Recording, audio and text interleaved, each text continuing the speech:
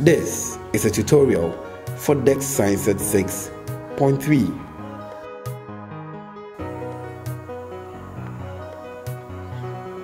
Hello and welcome to another video.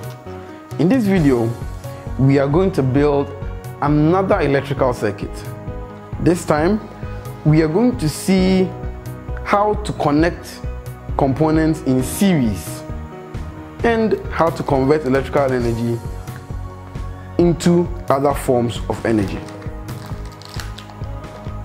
We're going to be using components from the compartment B6.4.2.2. Great. So, these are the components we are going to use to build a simple electrical circuit.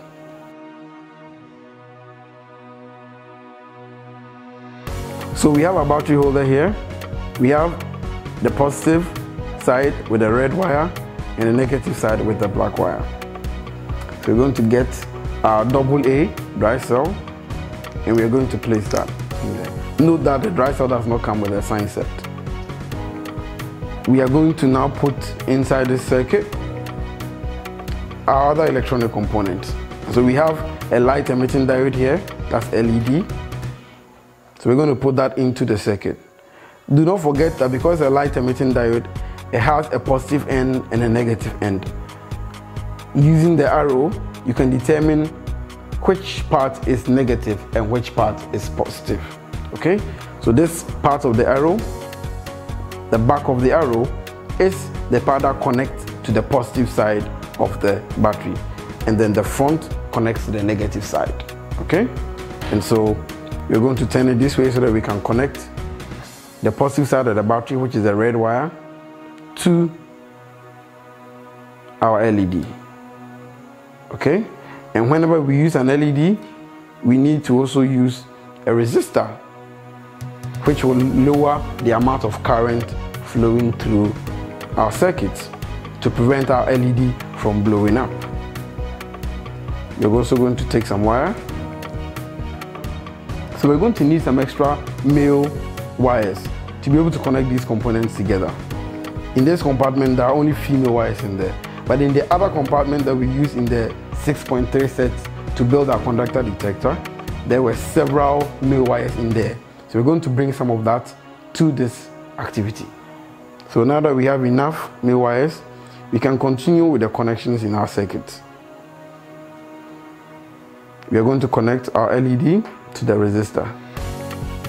And then we created our own electronic component in the previous 6.3 video. Let's go and bring that component into the circuit as well. So we have our switch here. Let's make sure everything is nice and tight. Then we can connect the switch to the resistor. And then finally, to make this final connection, we can either connect the battery directly, but I would prefer we go for one of a female to female wire to connect these two male wires together.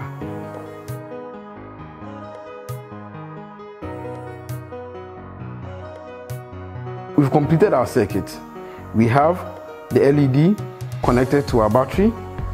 The positive side of the battery is connected to the positive side of the LED. And we can tell which one is the positive side of the LED by looking at the circuit symbol on the LED and seeing the direction the arrow is pointing in. The negative side of the LED is connected to the negative side of our battery through the resistor and the switch. This connection, as we know, is called the forward bias connection. Okay? So we have our circuit complete. Let's go ahead and enclose our switch and see what happens. Close my switch. We closed our switch, but nothing is happening. Why is that? This is because our LED requires more voltage than one dry cell can produce. This dry cell produces 1.5 volts, but our LED needs at least 2.5 volts in order to function. So how do we get that for our circuit to work the way we want?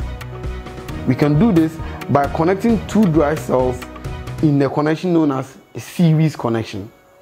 when you connect two dry cells in a series connection, their voltages add up. And so if you bring another 1.5 volt dry cell here, their voltages are going to add up and we're going to get 3 volts. So let's bring in another dry cell. So we have another dry cell here. Okay, so I'm going to disconnect this side and then I'll bring this dry cell in here. Okay, and when you're connecting two dry cells in series, you connect the positive end of one to the negative end of the other. So let's go ahead and make that connection. Okay, so now I've connected my two dry cells in series. Okay, and so now the voltages are adding up. Let me open my switch and I'll close it after I'm done completing the circuit.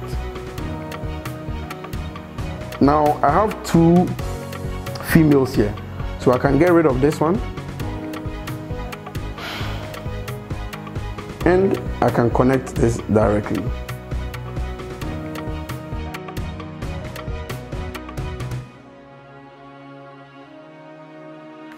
So now our circuit is complete one more time. Let's go ahead and close our switch and see what happens. There you go. Our LED is now on because we've increased the voltage that is going to the LED by connecting two dry cells in series. We connect the positive end of one to the negative end of the other. One other interesting thing we can learn here is how energy is transformed from one form to the other. We have chemical energy in these dry cells. This chemical energy, it's turned into electrical energy, which flows through the wires. And then this LED turns that electrical energy into light energy. Are there other forms of energy that we can get? Let's find out. In our previous 6.3 activity, we had a different component called a buzzer. So we're going to introduce this buzzer into our circuit and see if we can convert from electrical energy into another form of energy. So let's take our LED out. Let's connect the buzzer. And do not forget, the buzzer has a positive end and you can tell by the plus sign on the buzzer. I'm going to go ahead and connect. Open my switch. Connect the buzzer. Close my switch. There you have it. Electrical energy converted to sound energy. So we have chemical to electrical and then to sound. Let me open my switch. Great. Now, let's see if we can apply what we just learned, connecting two components in series. Let's add the LED back into the circuit by connecting it in series with the buzzer. What does this mean? It means we need to connect the negative side of the buzzer to the positive side of the LED. We're going to need some male-to-male wires to do this connection. So we connect.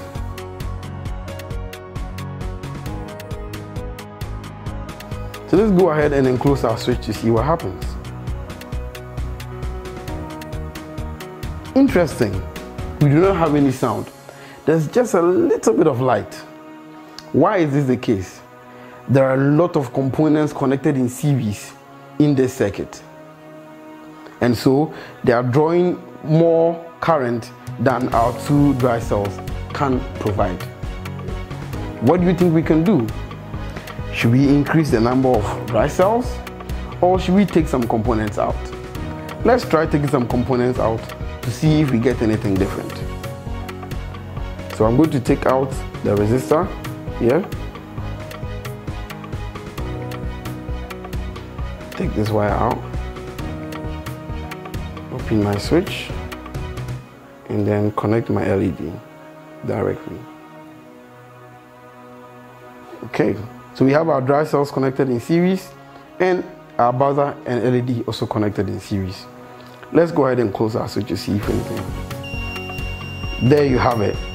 And so we have in this same circuit chemical energy being transformed to electrical energy, to sound energy, and also in the same circuit to light energy. Note that the energy does not move from sound to light. It is still electrical energy flowing through, but when it gets to this point, it's converted to sound, and electrical energy continues, and then when it gets here, it's converted to light. And we've connected our two components in series. And let's not forget, we created our own switch. We created our own electronic components. So just like that, these components here, we also created our own electronic components by applying the concept of conductors and non-conductors. This has been an exciting journey, all the way from 4.1 through to 5 through to 6.3. We've learned so many amazing things. We've applied simple scientific concepts to create fantastic technology, useful things. This simple application of the scientific concept of conductors and non-conductors marks the end of our series of videos where we explored how to use the DEXT science set. Throughout this journey, we've learned several amazing things. We've covered concepts under physics, chemistry, biology, and even astronomy. We've built our own racing track to help us understand the effects of friction. We've generated our own electricity using food. We have learned how to build our own thermometer. We have learned how to build a human respiratory system. All of these interesting activities covering the entire set from 6.3 all the way to 4.1. We built a model of the sun and compared it to the size of the earth. We even formed clouds in a bottle. It has been an interesting journey,